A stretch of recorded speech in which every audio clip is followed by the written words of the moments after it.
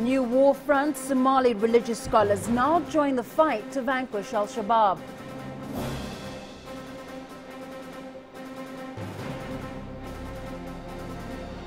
Tension in Mali, new clashes erupt between Malian soldiers and Tuareg rebels.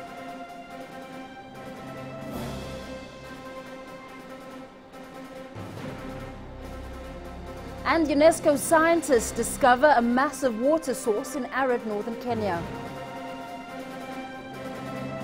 Hello and welcome to Africa Live, where we bring you African and global news from all perspectives. I'm Famida Miller. Now, also coming up in the next half hour. Egyptian tourism bears the brunt of political and economic uncertainty.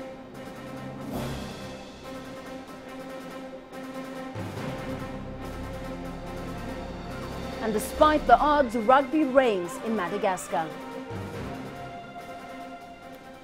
We begin this bulletin in Somalia, where only hours after religious scholars declared a religious edict against the Al-Shabaab militant group, a prominent elder has been murdered. The elder, Yusuf Ali Sheikh, was instrumental in the Somali peace process. He was shot dead in Baidoa, south-central Somalia. This comes as the federal government organized a 5-day scholars conference in a bid to halt the threat of suicide attacks. The scholars had unanimously declared that Islamic extremism is distinct from religious teachings. The federal administration hopes the scholars conference will help tackle the phenomenon of extremism in Somalia and turn the tide against those ideologies. This is a problem that needs a solution. It should get comprehensive treatment. We need to deal with the reasons for extremism, whether ideological or political. We hope to find the intellectual treatment of the phenomenon of extremism. For 5 days, Muslim scholars have engaged in discussions to come up with solutions to the challenge of extreme religious beliefs. The National Clerics Conference on tackling the phenomenon of extremism in Somalia opened just minutes before twin suicide attacks rocked central Mogadishu on Saturday that killed 18 people, an attack many believe could have been Al-Shabaab's response to the conference and even perhaps neutralized public mood. And as such, the conference was grossly overshadowed by this attack. And in claiming responsibility, Al-Shabaab said the village restaurant was a spy den for Westerners. It is inhuman to attack innocent civilians.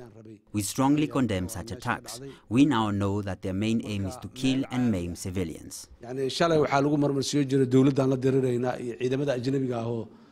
Recent escalation of asymmetric attacks provide evidence that the concept of dying for a cause is alive among many Somali youth. For many scholars, though, this ideology is not enshrined in Islamic teachings.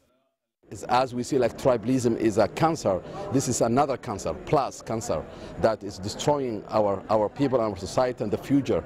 And also one of the, I would say, like big obstacle, forming a constructive government.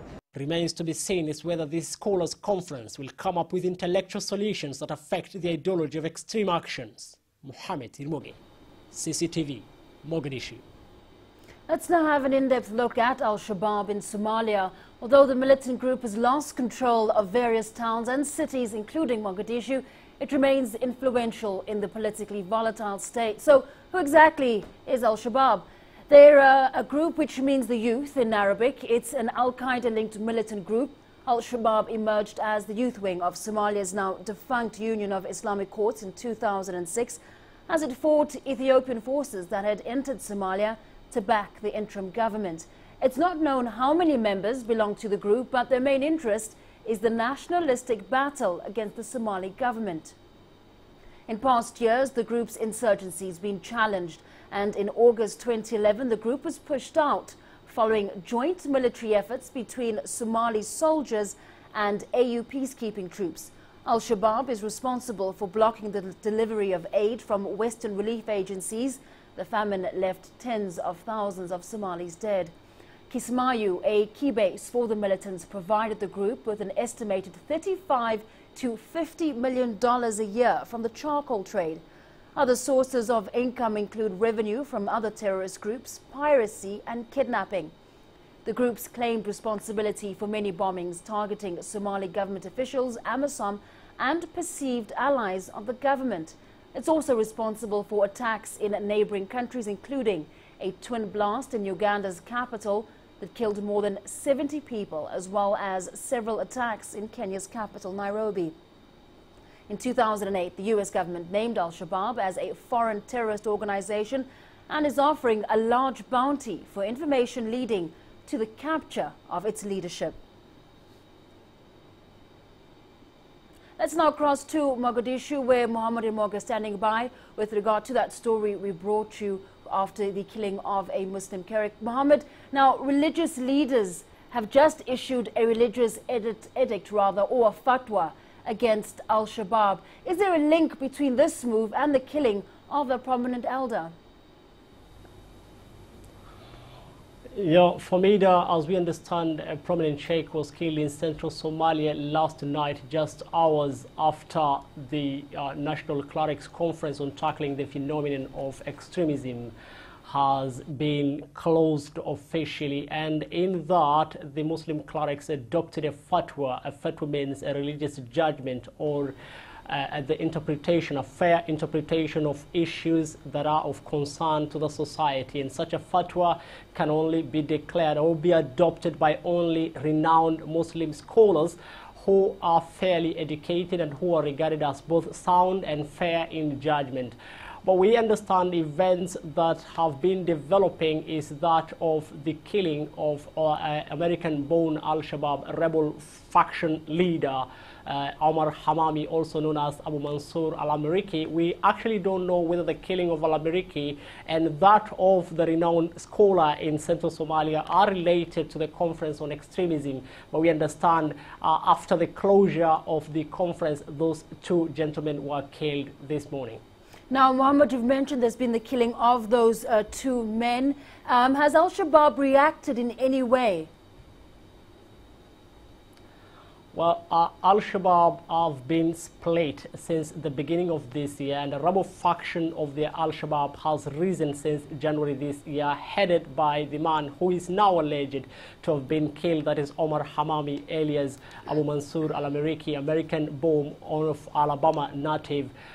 He led a rebel faction, and allied to him were top Al-Shabaab leaders, including Sheikh Hassan Tahir Awais, who is now in government custody, and two other gentlemen who belong to the council, the top council of the Al-Shabaab, who were both killed by Al-Shabaab 2 months ago. Right now, though, as it seems, Al-Shabaab has successfully successfully destroyed the rebel faction within its rank, and we might not be able to see any more offshoots of Al-Shabaab with the killing of Hamami, and before him was Ibrahim Afghani, the second top-most Al-Shabaab leader, and another one called Sheikh Burhan. But looks like the killing of Mansur al-Amiriki, the American, has been forthcoming. It has been looming. He tweeted several times saying that there were an execution squad hot on his heels. He tweeted several times that he had escaped from the death squad out there to kill him. But this is a man who knew that he was going to die. He dissed the Al-Shabaab in his rap songs that were uploaded in YouTube. He actually recently just denounced the whole of Al-Shabaab and said he's not part of Al-Shabaab and Al-Qaeda network. All right, Mohammed, now just before we wrap up, let's just go back to that initial conference, which has now wrapped up. And what was key there, scholars had said that Islamic extremism is distinct from religious teachings. Now, what impact will the conference and that fatwa have on the realization of peace in Somalia? Well, it may and it may not have. One simple factor that we need to acknowledge is that just as the conference began, like I've mentioned in my report earlier, there was an event that overshadowed, or was just minutes after the conference was opened. Al-Shabaab attacked the village restaurant in central Mogadishu, killing 18 people on Saturday, an event that grossly overshadowed the conference itself. But as it appears now, in strong terms, the Muslim scholars adopted the fatwa, the religious judgment on issues of extremism and denounced in strong terms the Al-Shabaab. That has the potential to discourage other youth from joining Al-Shabaab, because those people, those scholars who were involved in the conference were renowned scholars who are sound and are regarded as fair. Therefore, many youth who might have wanted to join Al-Shabaab will not now because of such a fatwa that is now available. Plus, this is the first time such a conference of Muslim scholars from all across Somalia come together to adopt such a common position with regard to the phenomenon of extremism and that of Al-Shabaab. Therefore, we might still not know, but with the escalation of attacks, maybe Al-Shabaab's way of saying we are still present and we can still be such a potent force. They may be out there and wanting to prove a point, like it appears last night there was a renowned sheikh who was killed in central Somalia. But on the other hand, this is a conference that has the potential to sway the thinking and influence the youth from engaging in activities of extremism. All right, thank you very much, Muhammad Imorge, there live in Mogadishu. Now, 3 Malian soldiers were wounded in clashes with separatist Tuareg rebels on Wednesday. These are the first clashes since the two sides signed a ceasefire deal in June. The fighting took place near the western town of Lair. It also comes a week after President Ibrahim Boubacar Keita was sworn in. The fresh clashes highlight simmering tension as the new president seeks to secure an end to a cycle of uprisings by northern rebels. Now, Africa Live returns just after the short break with more, including UNESCO scientists discover a massive water source in arid northern Kenya.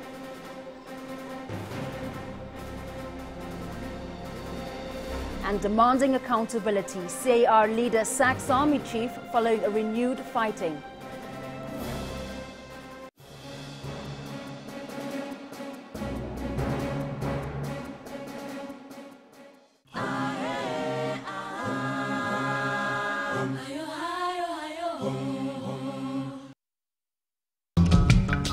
You have been charged with murder. How do you plead? Not guilty. We are receiving some harsh criticisms. I therefore salute the Kenyan voters for rejecting that blackmail. And then saying that ICC is targeting Africa. Do not make it difficult for us. This week, Talk Africa delves into Africa's love-hate relationship with the International Criminal Court and poses the question, what next, Africa?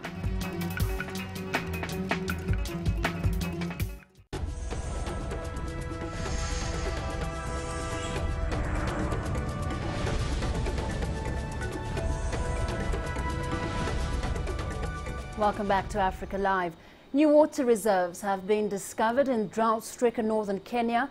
The discovery of the biggest aquifer yet in Kenya's history could soon put an end to the droughts experienced by residents in the north of the country. The findings were announced at the opening of an international water security conference in Nairobi on Wednesday. 2 aquifers, the Lotikipi Basin Aquifer and the Lodwar Basin Aquifer, were identified using advanced satellite exploration technology. The Lotikipi Basin Aquifer is located west of Lake Turkana, the world's largest permanent desert lake. Scientists say the aquifer could supply the country for 70 years. Now, the International Criminal Court on Wednesday adjourned the trial of Kenya's Deputy President William Ruto until Tuesday next week.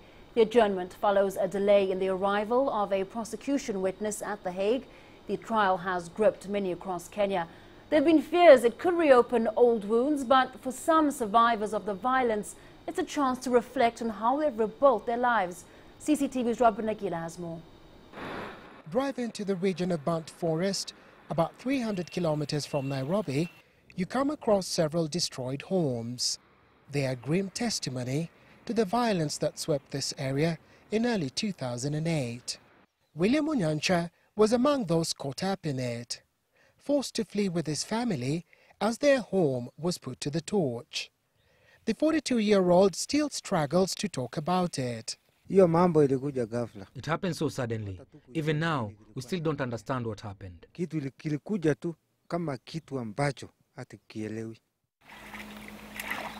was months before Onyancha felt safe enough to come back. And it's taken years for Onyancha and his community to reconcile with the community that attacked them. Politicians and NGOs drove initiated reconciliation efforts among the various communities here. And people say it's been working.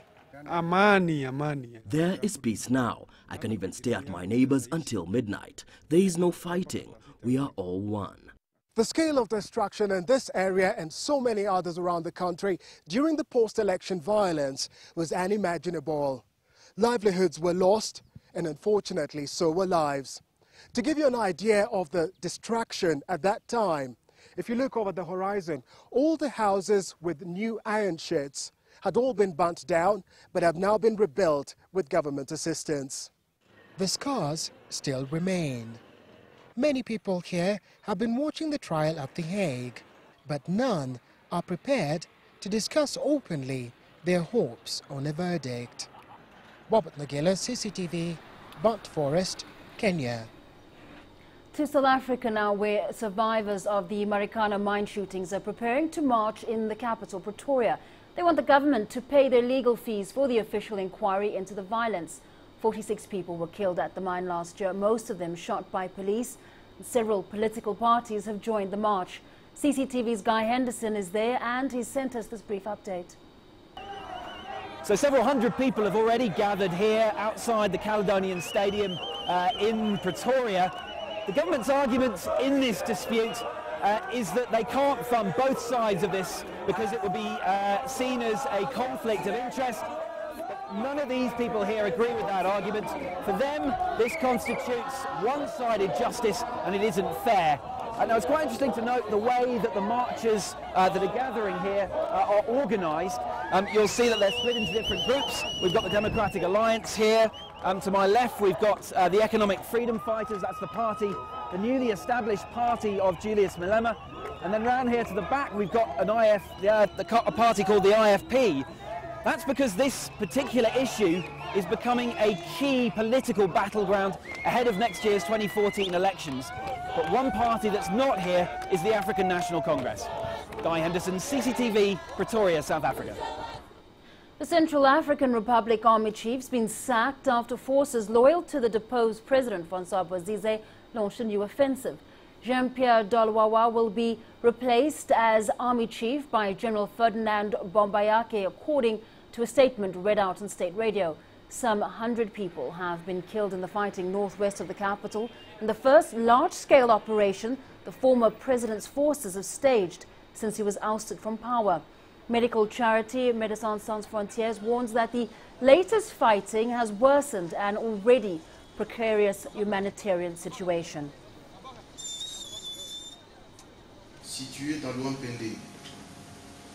The government offers its condolences to the families affected and reiterates its support.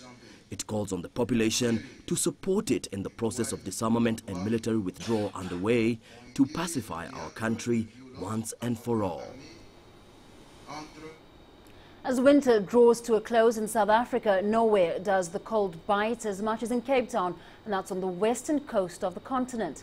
To alleviate the harsh impact of the winter conditions in informal settlements, specifically where most housing is makeshift, the Chinese community in Cape Town donated blankets and other items. The move is in line with the Chinese objective to increase cooperation and development with their host country.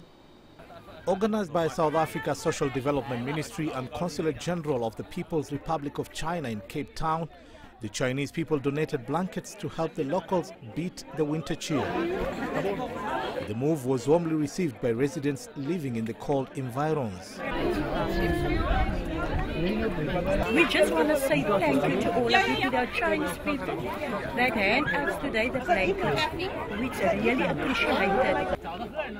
According to Albert Fritz, the Minister of Social Development, the Chinese people living in Cape Town will make yearly donations to the underprivileged in order to show their solidarity and support.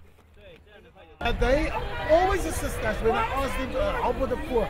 Always. We hope there will be more activities like this to help more people that are in need. This is fantastic.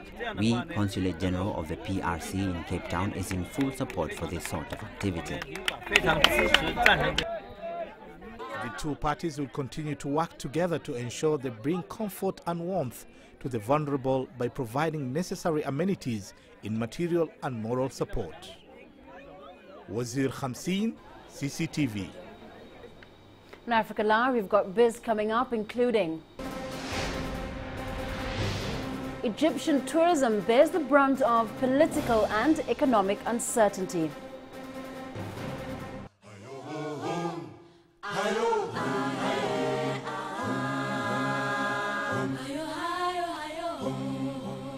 Now, despite the ongoing political and economic crisis in Egypt, the Egyptian government is stepping up efforts to attract foreign visitors.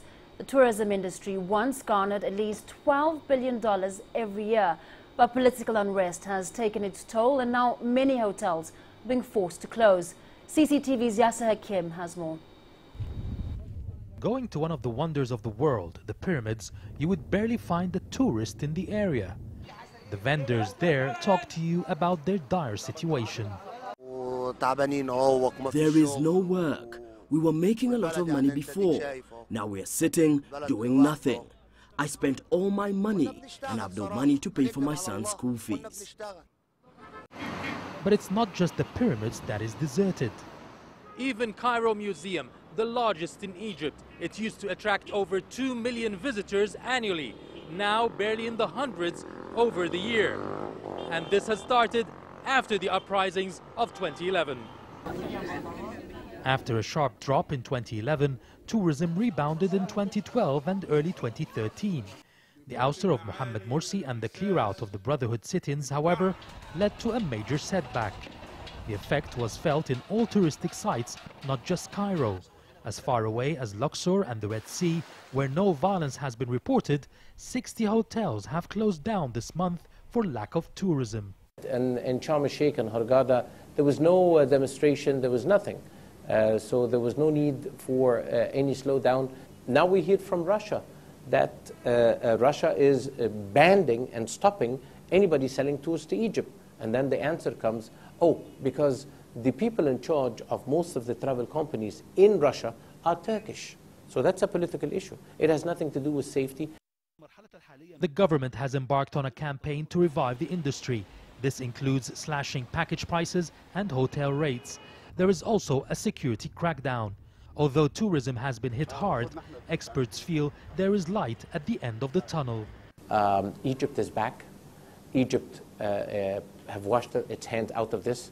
I'm very optimistic, even though I have no work. Business is way down.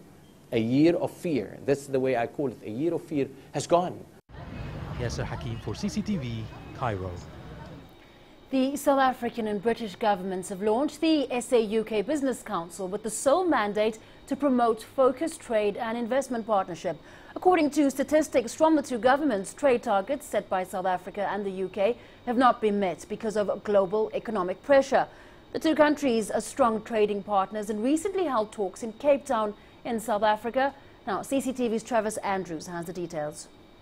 South Africa may be seeking close ties to its partners in BRICS, but Britain remains a key market for South African goods, such as fresh fruit and wine, and it's a relationship the two countries want to nurture. The UK remains the South Africa's largest foreign direct investment source, and we wouldn't mind if it goes up even further. That's good for bilateral relations. South Africa is the biggest market in Africa for the UK, and the UK is the 6th largest export market for South Africa. So clearly we are successful trading partners, but we want to add much more to that. This is the 10th session of the bilateral forum between the two countries, but it's not just trade that's been on the agenda here. On Syria, we have both spoken about the importance of a political solution to resolve the conflict, and that the use of chemical weapons in the 21st century is absolutely unacceptable. And on Egypt, we have agreed that it's a crucial time in the country's transition and vital that parties there bridge their differences and develop a shared vision for the future of their country. And on Zimbabwe, we've agreed on the importance of ensuring the country is economically stable in the future. The countries have agreed to launch a joint business council to forge stronger business links. But in some areas, they remain far apart. One bone of contention is Britain's proposal to suspend Down Aid and tighten visa rules. British authorities say talks are ongoing, but that no announcement is imminent. Representative CCTV, Cape Town. Now let's have a quick look at the markets, where the Nigerian exchange was up 0.41% in early trade, while the JSE in South Africa was up 0.42%. The Nairobi's NEC 20 gaining an initial 0.1%, while the Egyptian EGX 30 remaining unmoved in early trade. Now in sport, football's been dominating sports headlines as the race for a place at next year's World Cup reaches the home stretch. But on the island of Madagascar, it's not the sport of choice. Instead, they're devoted to rugby, even if they don't have a ball. Not your conventional rugby match. It's not even a rugby ball, but these youngsters do not care. They love the game. Ça c'est vrai. Parce que yes, rugby is very popular in Madagascar, and this is mainly because football has been regressive for a while now. The standard of football is very low, but rugby is doing well. Ranked 44th in the world, Madagascar has a rich history in rugby with over 22,000 registered players. During the season, league matches in the capital are played every Sunday at the Maki Stadium. Rugby in Madagascar is so popular that it is said the match attendance for an international fixture can outdo that of football. But even so, the country is yet to appear on rugby's biggest stage, the World Cup. Rugby faces several challenges here, and everyone has an opinion on what they are. We have to get other jobs because there's no money in playing rugby, even if we love it. The Confederation of African Rugby and the world body support us, but it's not enough. We have no money and infrastructure is poor.